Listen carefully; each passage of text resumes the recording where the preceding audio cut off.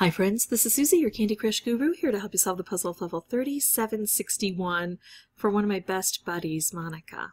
Alright, so we've got 20 moves to collect 33 red and 33 yellow. We don't have those colors organically on the board here, so we have to create them by getting these lucky candies. I only have one dispenser and it's here, but I do have these conveyor belts. So what I want to do is keep opening this up.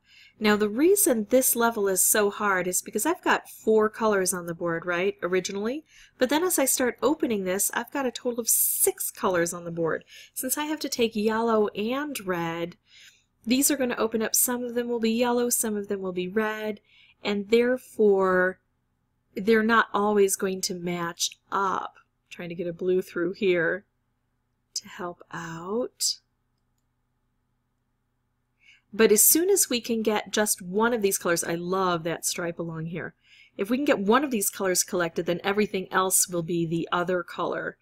So it's just we can't really determine what's going to happen. It's all chance as to what color things become. For the most part, I want to keep these things in the center. I don't want to be moving them off, but sometimes it just makes sense to alter my plans based on the board. I've got some stripes and some wrapped candies I'm making, and that's good because if I get a wrapped yellow, that adds one more yellow on the board that I don't have to collect from these lucky candies. Now notice I used something from outside and brought it in. These candy cane fences are so restrictive, and sometimes that's hard to do, and it's so hard that sometimes we forget that that's a possibility. So don't forget to look outside those boundaries. Okay, let's see. Now I think I'm going to get a striped wrapped combo. So we're going to blow this place up. I could collect the red. That's tempting. But instead I'm going to collect the red and do this. Really pull things through. Okay.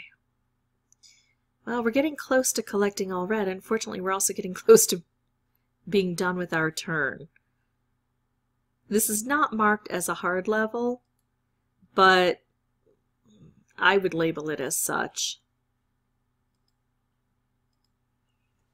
Alright, sorry Monica, didn't get it that time around. Let's go ahead and try once more. Okay, if I make this stripe here, it's going to drop the yellow or red down below. So I'm going to contemplate each move. I think I like this better, putting these orange together.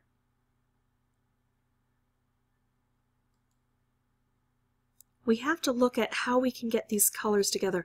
I will make this wrapped. The wrapped candies are so beautifully explosive. Sure, I'll do that. Oh, there we go. Nice. Okay, so we're getting some nice cascading already. I wish that the conveyor belts wouldn't have taken away that opportunity to put the candies together there. I don't have any good moves now. So this is a bit disappointing. How can I take the best of the bad moves? This really looks like the only option here. Still not a good move, but I'll make a stripe and try to amend some of that bad luck. Now I'm going to go ahead and blow everything up that I can in that path. There, we're getting our collection done.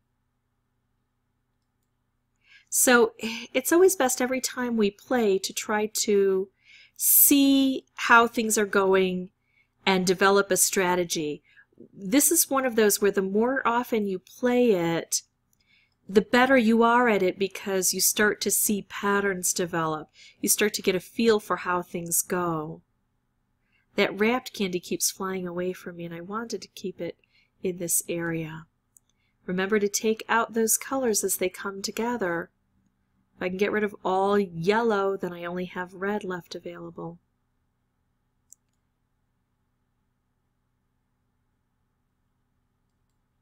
There we go. Look at that. This is good. Keep going. Nice cascading right through the center. This is where I want to work most.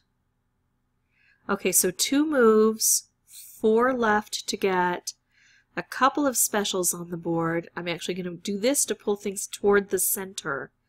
And there we go. So Monica, it is possible. That was my second playthrough for recording. Keep working on this center area. Don't let things slide off too far. There's a bit of luck required, especially because there's so much with the conveyor belts. But again, the more often you play it, although I think you're probably tired of it, the better feel you get for it. I hope this helps you and everyone else. If you folks find this helpful, I'd ask that you consider liking and subscribing. That in turn would help me out. If you have any questions or comments, please put those below. And as always, thanks for watching.